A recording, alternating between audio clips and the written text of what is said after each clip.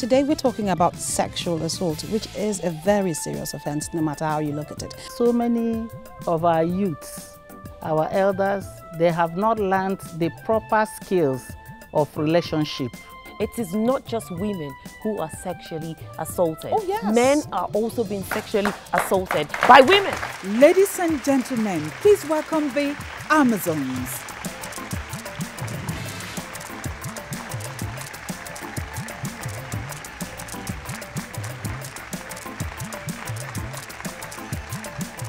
Thank you very much, your wonderful audience. Welcome, ladies and gentlemen. You're watching Amazons. And today we're talking about sexual assault, which is a very serious offense, no matter how you look at it.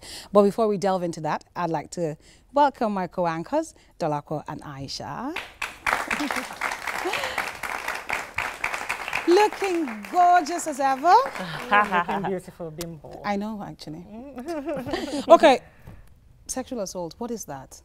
You know, it can be very confusing because we have different things. We have sexual violence, sexual assault, abuse.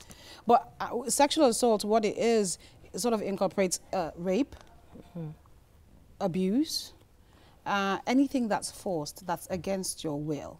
It doesn't have to be full penetration, which is usually oral, vaginal, or anal. It can also be just touching a child or a person in a sexual manner against their will.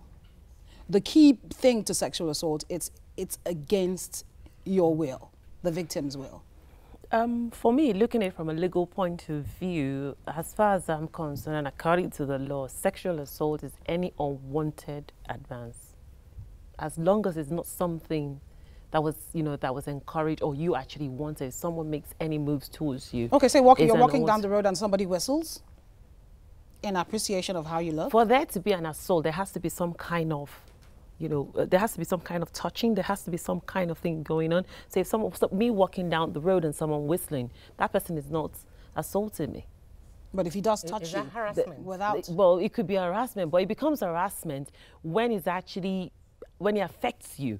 You understand? Maybe it affects your life. Yeah, but it could be verbal. But verbal in what sense? I mean, there's nothing wrong with a man walking up to a lady and saying, "You're beautiful," or "I like the size of your whatever." There's, to be honest, maybe yes, it becomes harassment when it's a constant thing. When it's constant and when it makes the victim uncomfortable. That's why when we say it's an unwanted advance. Unwanted. Because you do not want it. Well, the key point to any definition that we're going to give it is that it's unwanted. Yeah. It's against the victim's will. Yeah. And I will use the word in victim. Case, Bimbo, I want to say that harassment, as I know it, assault, as I see it, is not the whistling when you're walking by. It's not appreciation of what it is that the person is perceived to be saying. It is actually, in this instance, the assault of having contact without the other party's consent. Having penetration without the other party's consent, having knowledge of a minor forcefully without the parents or even the young girl's consent. That, in this case, is what we mean by sexual assault. Yes, what we're trying can also be called rape. Yes, but it's not only about penetration. It's also without penetration is what we're saying. That's what we're saying about assault. You understand? Like GBH, grievous bodily damage. Anytime there has to be a physical contact for anything to become an assault. Which is what we're agreeing on now. There has to be a physical contact. It doesn't necessarily have to be rape. Somebody grabbing a woman's, personal whatever. It could be termed as a sexual assault. I saw that happen once. There's a contact. Yeah. I did see that happen once. A bus conductor, they were driving past, and he brought his hand out of the bus and grabbed the woman's chest. It was horrible. A few people laughed, but I didn't think it was funny. Because, come on, if that had happened to me, I'd be furious. I'd probably remove my shoes and chase the bus. So honestly. So we're looking at sexual assault, and we're also looking at the different things that we do call assault. For instance, your little girl, someone comes to the house to visit you, he carries a child and he's sitting with the child.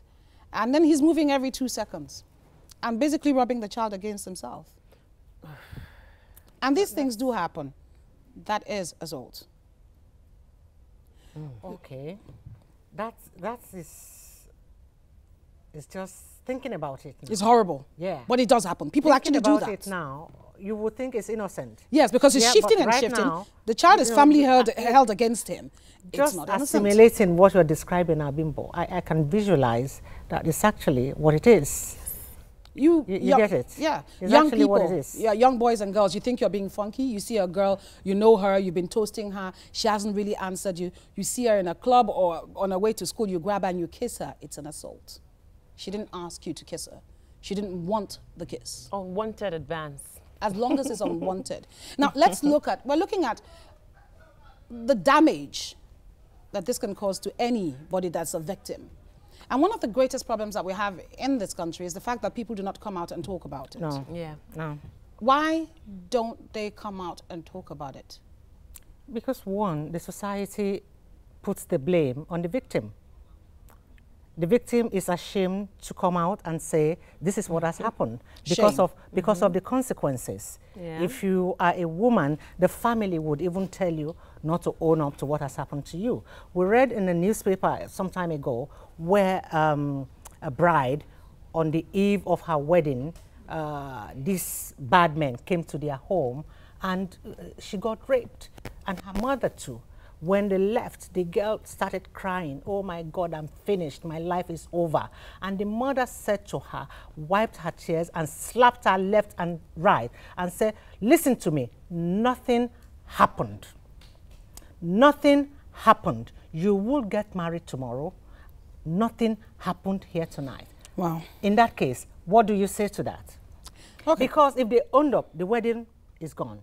We're still talking sexual assault. We'll be right back. Don't go anywhere.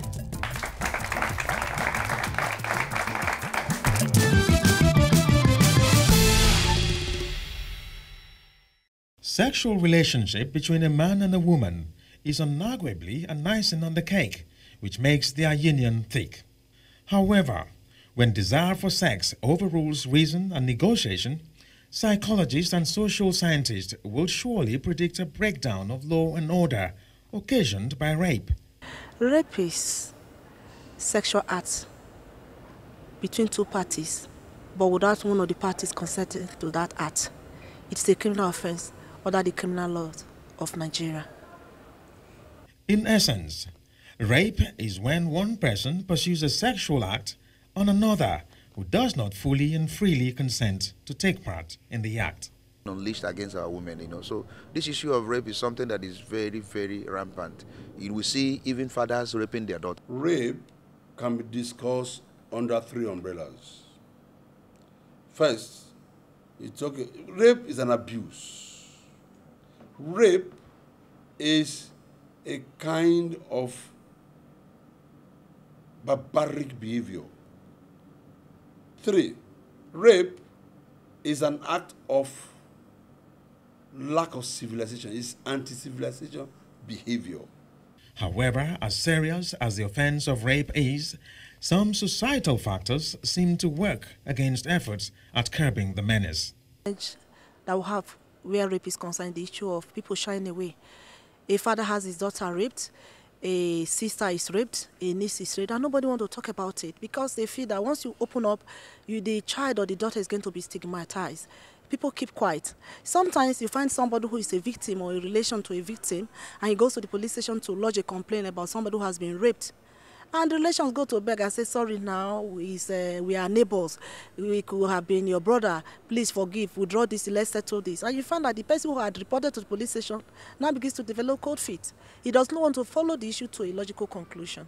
Indecent or provocative dressing has also been adduced as a major reason for the cases of rape recorded in Nigeria.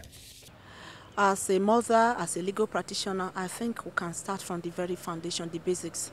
From primary school level, let children be taught that it is an offense for a young man, for instance, to rape a lady without her consent, or for a lady to be raped without telling somebody about it. Because we see several girls who are raped and they keep quiet out of fear.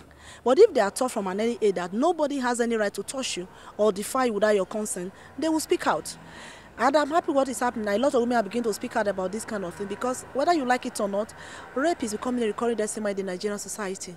On a daily basis, we hear of issues and incidents of rape. in our streets, in our homes, in our, name it.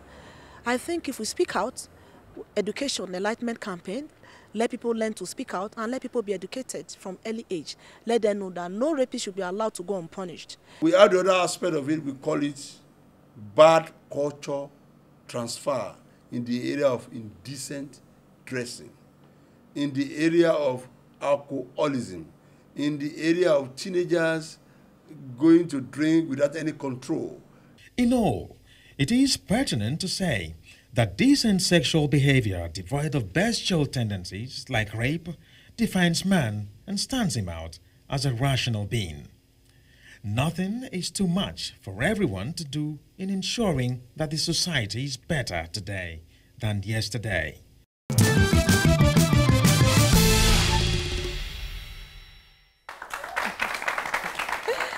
Welcome back. You're still watching Amazons, and we're still talking about sexual assault.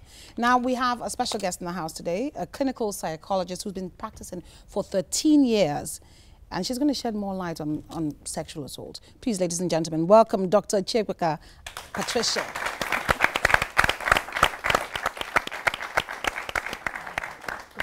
Hello, doctor. Welcome to Amazons again. Thank you for coming. Hello, madam. Good to see you. You're welcome. Please sit down.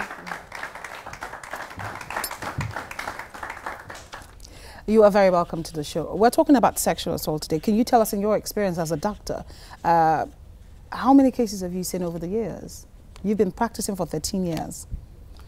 Okay, the much I can remember now as a clinical psychologist and as a clinician is much more than 30 overall. But usually these 30 cases, they do not come to me or to us as a sexual assault. It is when an individual is overly affected as a result of the assault, that when they are experiencing anxiety reactions, post-traumatic stress disorders, somatizations, depression, and some symptoms of psychiatric conditions that they come to us. So during evaluation, we find out the history of the trauma, the event characteristics, and the comorbid psychiatric conditions. Then we'll now find out the factors that are influencing the after assault conditions. So within that, it helps through the history of trauma. We now discover that most of these patients have been assaulted sexually in the past. At one time Or the other. So they don't actually come to you and say, oh, I've been assaulted and I need help. No, due to the stigma attached to sexual assaults and rape, our culture does not encourage people speaking out. And that is why the problem is overly recurring. So the cases you've seen as a result of your own evaluation and investigation? Yes. Not as a result of the patient coming to say, this is what has happened to me? No. So do you know why that is so? The issue is because of the stigma, as I said. And again, as a result of the experience people get when they report these cases, they are in mental health evaluation, they are assaulted twice if they come to report such cases. At the police station? Either at the police station or even the lawyers that they go to stand in for the offenders. The kind of questions they will be asking the patient at court will make them to will keep reliving the experience. Our Nigerian police, God bless them, because we do know that they're put upon, but they are not equipped to handle rape cases. But that's the first contact. Yes, that is the first contact. But, you know, when we know that a situation like this occurs, we know that, you know, these people are not equipped to handle this. It's time for us to start thinking outside the box for what to do for Nigerians. What's best for Nigerians, not what operates outside the world. Why don't we have rape centers? Do we have rape centers in Nigeria? Do we have a number you can call? Doctor, first and foremost, when a victim gets raped, okay, in a civilized country, what's the victim supposed to do? You head to where? You The head hospital. to the police station. Or the hospital. Because the police stations are equipped for it. They are attached to hospitals. Okay. That when you get to report, being in the same manner the event happened, to showcase yourself to the station, and then pictures will be taken. And the evidence, exhibit of the part of the physical exhibit might be taken, like tearing one's clothes torn, and if there is any laceration, blood droppings, then you, after taking the report, the police will now refer you to the medical examiner attached to police station. So the medical examiner will go ahead to make his observations and recommendations. Then after that, for a case that will later go to court, all these evidences will be collated and then sent to court. For those victims that, you know, during investigation and evaluation, you do now establish that their condition is as a result of the trauma, you know, of rape or assault. What kind of therapy is available to them? We give them psychological treatment called psychotherapy, which on evaluation, you will discover the level of effect the person has. Then that will tell you whether it is a severe condition or a mild condition. If it is a severe condition, you have to stabilize that person with psychoactive drugs, psychiatric medication to relieve him of the pains. Relieve her. Relieve her of the pains and trauma, Aisha, whether it's a man or a woman, because a man can equally be raped. So after the stabilization, you now go ahead to give psychological therapy. And that psychological therapy involves, if there is presence of post-traumatic stress, then you use a stress inoculation therapy to relieve the person of the pains. Because at that point, there is what we call somatization, mostly bodily complaints that can go in pains all over the body, headache, and even insomnia. Then after that, after the discovery of whether there is post-traumatic stress disorder, whether there are anxiety reactions and depression, that will now further tell you whether the person will maintain the medication is already using, and you go ahead to use what we call cognitive behavioral therapy to make the person see reasons why you should not allow what happened to bring her down. And can I ask now, we do know that the first place in Nigeria that most people would go to is a police station. Are there any clinical psychologists attached to police stations? Is there a special rape department or unit? Ever since my practice, I've never heard of such. Interesting. I've never. Clinical psychology or psychological practice is upcoming in Nigeria. We are the one who are going out to establish, educate the public that these services, psychological services, is the gap that is missing between medical practice and the cultural and religious practice. Because that gap has always been there. That is why when physical problems come up and nothing is dictated, when people are sent for laboratory tests and nothing is dictated, they tend to assume that what they are suffering from is spiritual, because it could not be dictated through laboratory tests.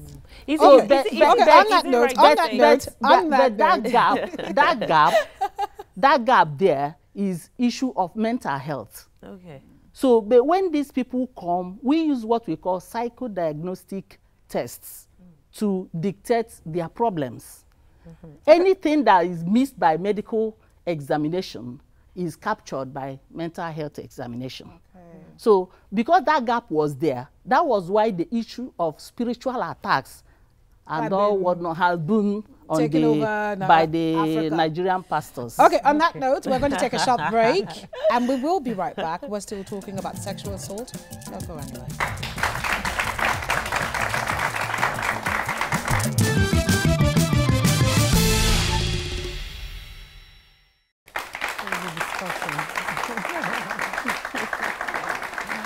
Welcome back. You're still watching Amazons, and we have Dr. Chiegbuka in the house with us. We're talking about sexual assault. Dr. Chiegbuka, it seems as if in recent times there's an increase in sexual assault. Because everywhere you turn now, you're hearing about one case or the other, and this wasn't the case 5, 6, 7, 8 years ago. What's going on? The reason is simply because so many of our youths, our elders, they have not learned the proper skills of relationship. And in that condition, some of them lack what it takes to talk to a lady.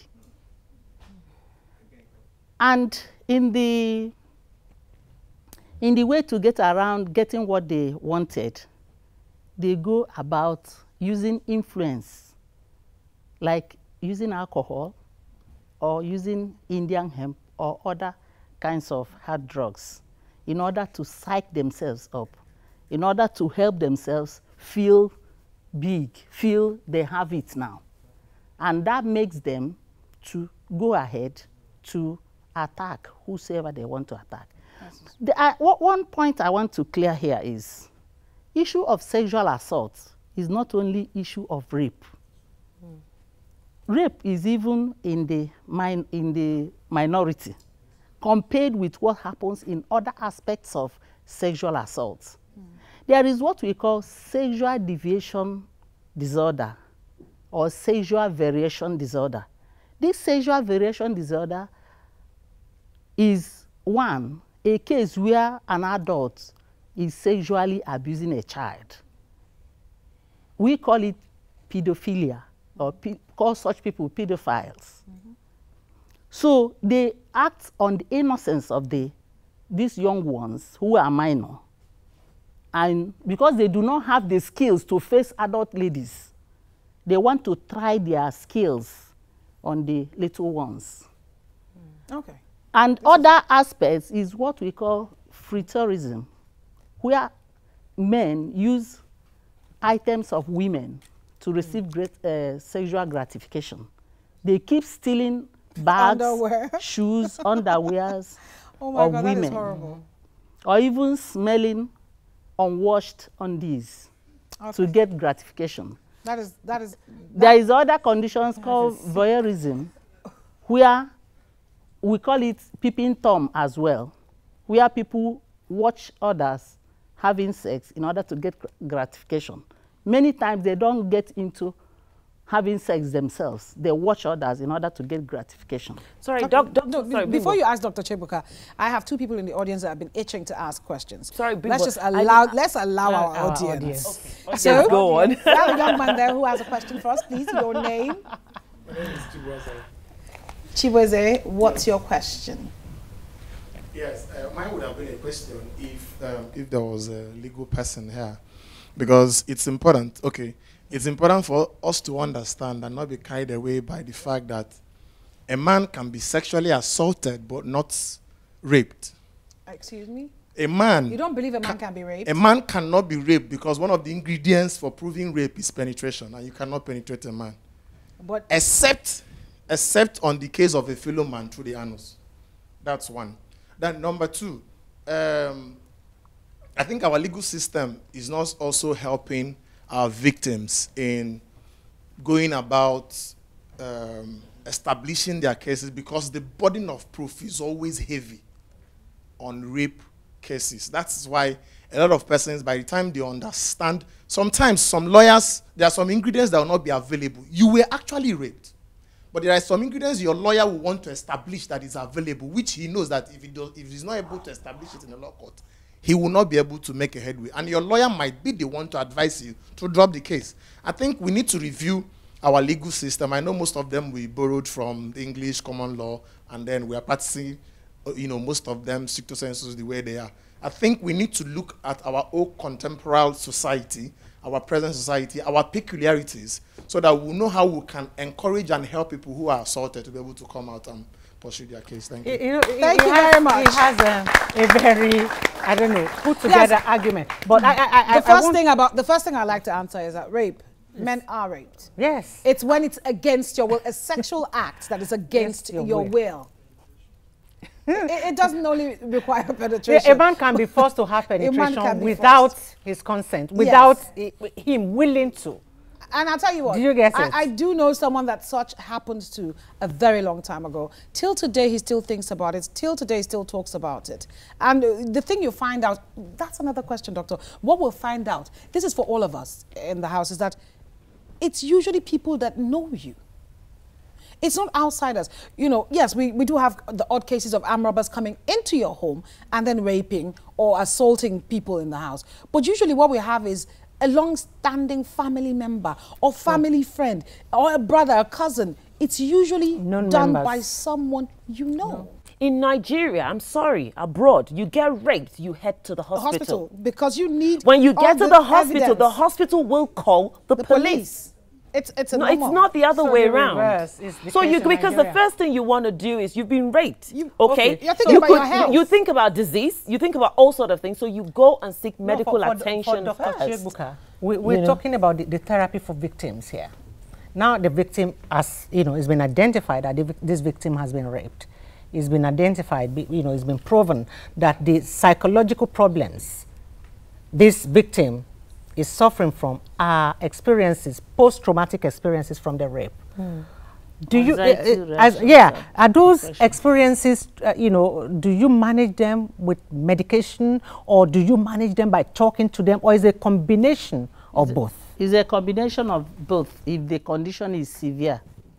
If the condition is not severe, what makes the condition to be severe is past experience. If the person has been exposed to such conditions before and there is a repeat, the person tends to feel, why her all the time? What is happening? The pain is so much. And again, if someone wanted to preserve herself for her future husband, and in the course of doing that, she meets this problem, that person will be more affected than somebody who had been loose. Or who's had sex. Let's not say loose. Let's say somebody who's engaged in sexual intercourse.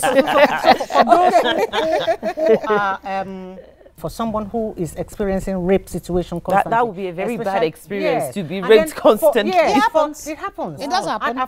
Constantly. We know about a case of a mother who was raped, got a child from the rape, and the child she got is also suffering from the situation as her mother. You know, one of the reasons why an incident can occur where somebody is repeatedly raped, one of the tools of the offenders is they will threaten the victim, because actually a case of rape is not actually sexual activities being carried out. Is a violence expressed in sex. Very true. So what they do is they want to threaten, humiliate, and establish control over the victim. I'm sorry, I stand to be corrected. You said it's a violence expressed during through sex. It's an expression of violence. Okay. That's why it's a criminal offense. Okay. Rape is a sexual violence expressed. Okay. Or rape is a violence expressed. So it's a form of violence. Yes, it's not actually sex in itself, because there is. What is the meaning of sex? There should be negotiation, consent, or mutual understanding, agreement between the two. So that when they get into the act, both parties will enjoy the act. But in this case, even the offender is not carrying it out in order to receive gratification. Is to show control, intimidation, and intimidate and humiliate the victim. So in that case, on that note, we're going to take a short break. On that note, we're going to take a short break. When we come back, we will be asking Dr. Chiegbuka, can a man express this Okay, hold on to gratification. it. We'll be right back. Violence. Hold on. Don't go anywhere.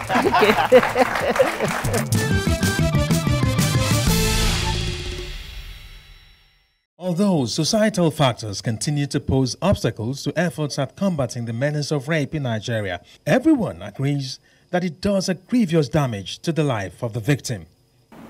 As women, it's something we don't even like to think of because it is so horrendous. It is probably, in my opinion, the worst thing that can happen to a woman. It is bad enough if you are hurt, if you are beaten by anybody. But if you are raped, that is a violation of what you hold most dear. Something like sex is not something that you just do anyhow for most women. And for somebody to force you into that kind of situation, using all sorts of violent means to subjugate you, and then actually having his way against your will, is the most terrifying thing I think most women can ever think of. It destroys her, not just physically, but psychologically. It's when such type of violence is inflicted on you and you cannot talk about it, it is worse. It is better if you can talk about it. And let me tell you, it's just a matter of cultural differences. Here, you are regarded as, there's this feeling that if you are raped, you are the cause. With such a damning and destructive effects, it goes without saying that rape victims are depraved people who need some help in form of therapy. When a rape case is reported, that victim needs immediate attention. And I stress immediate. Because even if they're stopped from committing suicide, you can imagine they are still suicidal. They're still having nightmares. So you can give the necessary help. There's additional trauma, apart from the trauma of the actual physical rape, imposed by members of the society, who may not understand to what extent they're inflicting this further grievous trauma on the victim and the family. And may I stress, and the family, because in any treatment, the family also has to be involved. We don't have enough trained counselors to do this job. And how do they get in touch? We do have a very good service in Lagos State, the Office of the Public Defender. They're doing a fantastic job. Since violence against women has started coming out of the closet, before you don't even talk about it. You won't even get people to come and own up that they have been violated. Since it came out of the closet, a lot of organizations are now trying to provide support services for survivors of violence, including rape. So I know some organizations that are providing services, but incidentally, because of the extent, the magnitude of the problem, I don't think these services are enough.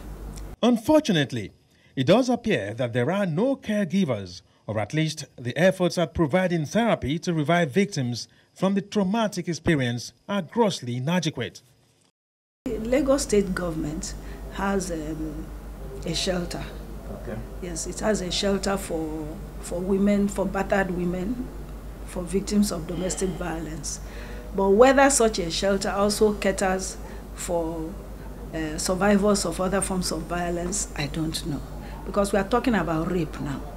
If somebody has been raped, then you go to a shelter that is for victims of domestic violence and you say you need counseling or something, some kind of because you have been raped. Will the person be listened to? Will the person be attended to? So it's an issue we should raise, because I'm talking about support services. Actually, these support services I'm talking about are mainly for victims of domestic violence. We need to train social workers that are actually specialists in rehabilitation of rape victims. It's very important. Even though Lagos State has shelter accommodation for victims of not just rape, but for domestic violence in general. In the final analysis, the conclusion to be drawn is that enough emphasis is not placed on the travels of the victim, who is left to bear the psychological trauma alone. The time is now for attitudinal change towards facilitating a therapy of care to serve as a soothing balm that will help victims of rape out of the world of gloom they find themselves.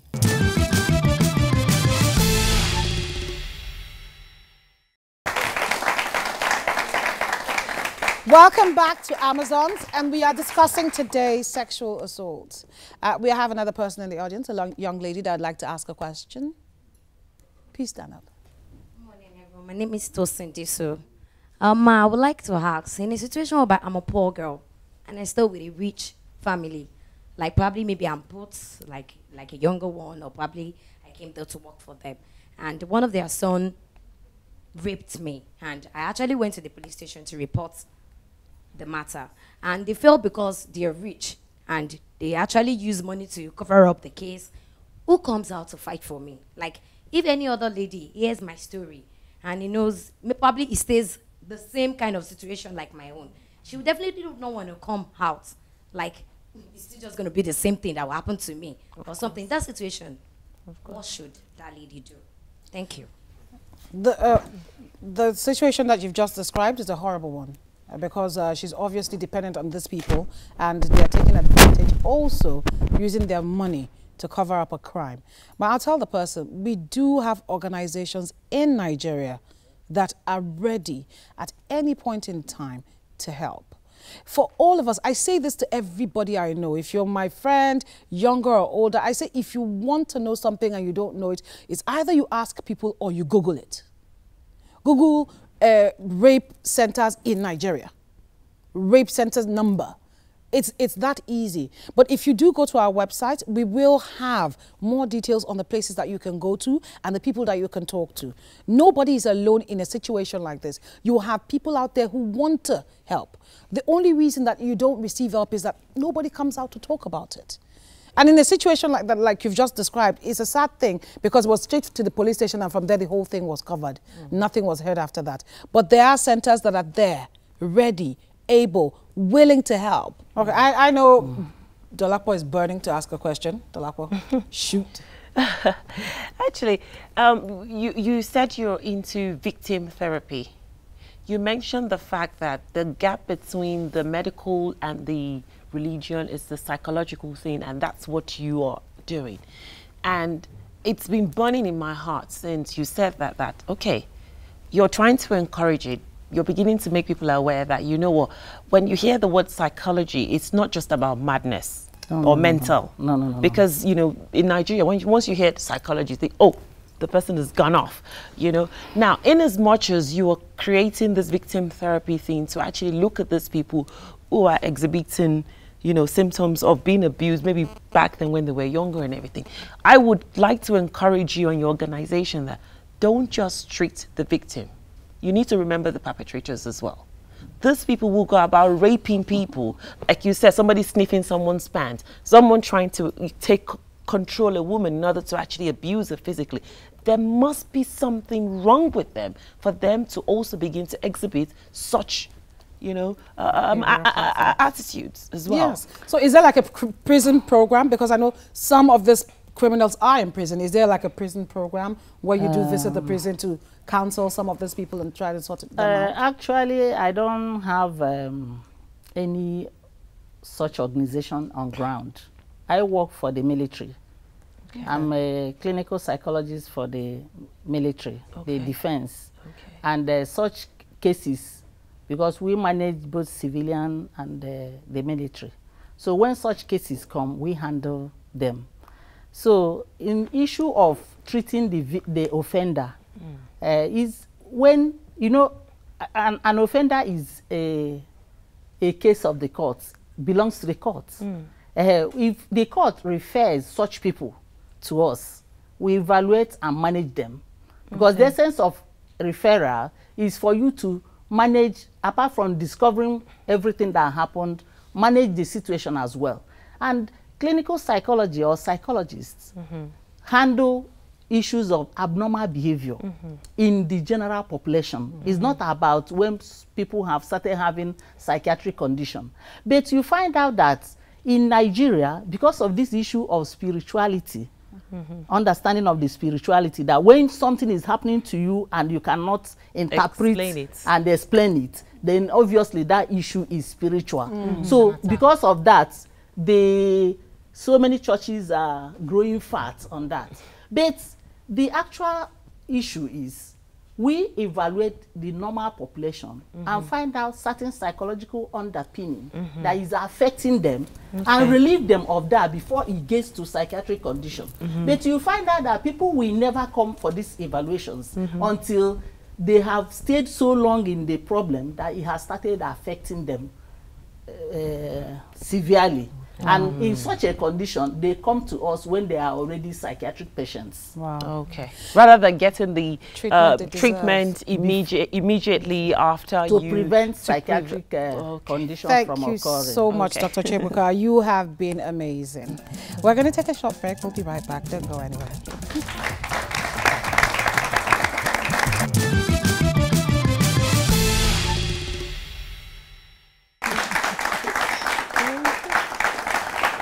Welcome back. You're still watching Amazons, and we're talking about sexual assault, which is, as we heard from Dr. Chiegbuka, it's what you call a cesspool. Because let's be truthful. The first thing I think about in cases like this are the people who are suffering, the people who've been assaulted, never the people who are assaulting them. And to realize that some of them also need help, I don't know, makes me feel a bit funny. I have to be truthful. You mean those who assault people? Yes.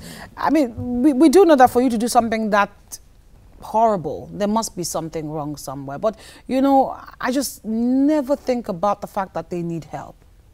And discussing with Dr. Chiegbuka today, that's just what it brought out to me, that these people do need help as well. Yeah.